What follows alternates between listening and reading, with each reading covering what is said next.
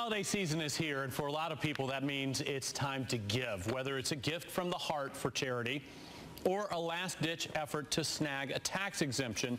There are some things you need to think about, and Certified Financial Planner Joe Bert is here to break it down for you. Hope you had a great holiday. I did, Tom. So let's talk about limits, because you say that's the first place you need to start, right? Well, first of all, in order to take a tax charitable contribution, and you have to itemize your deductions. If you're not itemizing, you're probably not going to get it. But the limit is 50% of your what's called your adjusted gross income, which is the amount of income that shows up on the front page of your 1040 on the bottom line. Now, if you can't take all the deduction, you can carry it over 5 years. For the most part, most people will get the deduction. All right, so how do you know about deductions and what qualifies? Well, you have to give to what's called a 501c3, which is a qualified charity.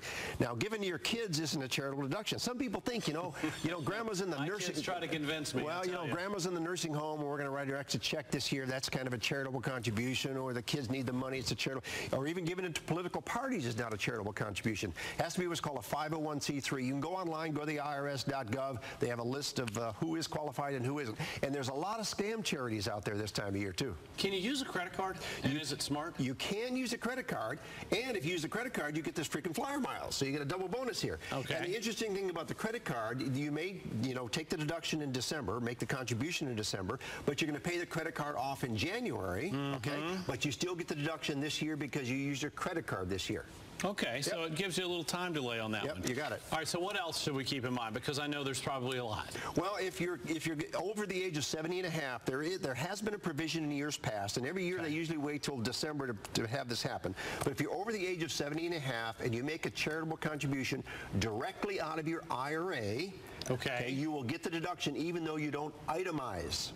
And you can give up to $100,000 out of your IRA if you're over 70 and a half. But the deduction has to come directly from your IRA to the charity. So it's basically a transfer from your... Exactly. Okay. It's a good way to do it for people that are in high incomes, because it's not considered your taxable income. It might keep your Medicare premiums down. It's a good way to go. But it hasn't been approved yet. So they always wait until December to do this.